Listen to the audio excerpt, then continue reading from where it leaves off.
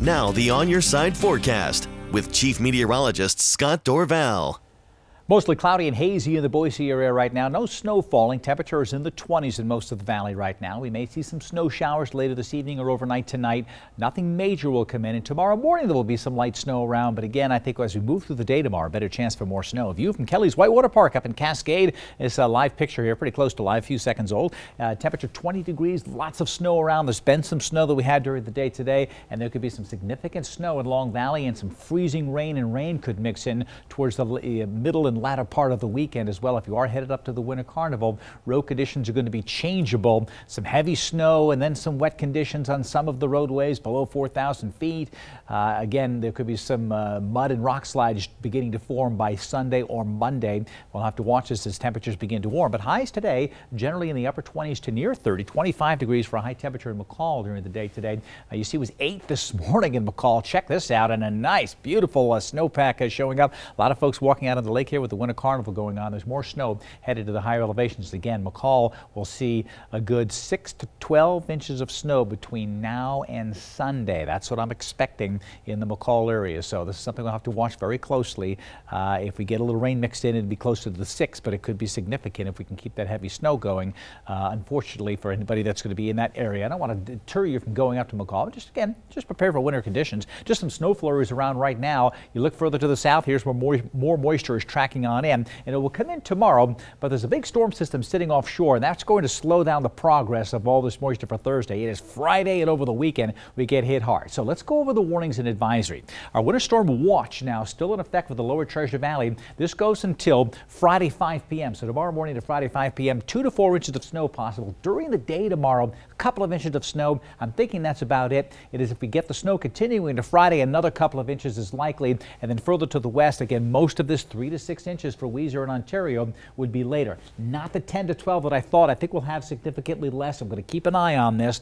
4 to 6 inches in the McCall area for tomorrow into early Friday, and then it will start to pile up as we go through the weekend as it just continues a prolonged snow event. The winter storm watch goes till Saturday morning here, and significant snow will fall in these regions. Again, this snow here is just to tomorrow into tomorrow night. 6 to 12 inches of the East Central Mountains. All said and done, by Sunday, 18 to 36 inches of snow will fall above 5,500 feet between now and Sunday. So just keep that in mind. A prolonged period of snow, great for the snowpack, but can make things difficult. In the valley, we're going to have some mild weather start to come in behind this. And as we go into the weekend, we're going to start to warm things up, and I think snow will turn over to rain even in the Ontario-Weiser area, and there could be a quarter inch of rain falling on that heavy snowpack that we have right now. And into early next week, there are some flooding concerns. I'm going to keep you posted on this. We'll keep you updated because we're going to have some significant warming with temperatures above freezing even at night, even in the Ontario area. So keep that in mind. Futurecast does not show a lot of precipitation, not much at all overnight tonight. Some snow showers. You wake up tomorrow morning.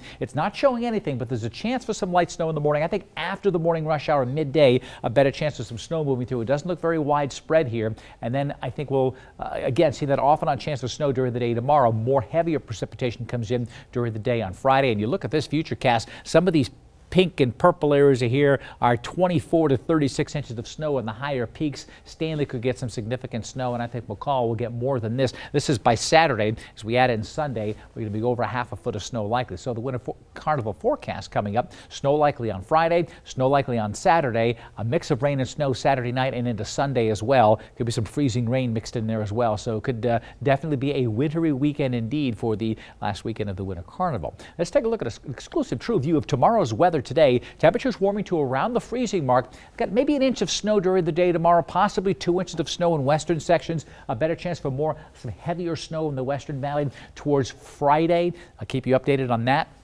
Boise Mountains, 2 to 5 inches of snow likely, and again it will be persistent snows that will just continue for some time to come. 2 to 5 inches in the West Central Mountains, while in the East Central Mountains about 1 to 3 inches for the daytime tomorrow for Stanley Sun Valley, with much more significant snow coming in for Friday, Saturday, and into Sunday. Some snow showers likely, especially in the morning in the Magic Valley. Watch out for some slick conditions possible in the morning. I just don't think we'll get some real heavy accumulations in those valley locations. So the Boise area will turn over to rain rain showers Thursday night into Friday morning. Rain likely on Friday. Saturday, rain is likely. Sunday, more showers. Rain likely on Monday. Look at these low temperatures. Low temperatures in the mid-30s for 3 consecutive mornings. Saturday morning, Sunday morning, Monday morning. This is when significant melting will occur. We'll likely get some significant melting even in the Western Valley.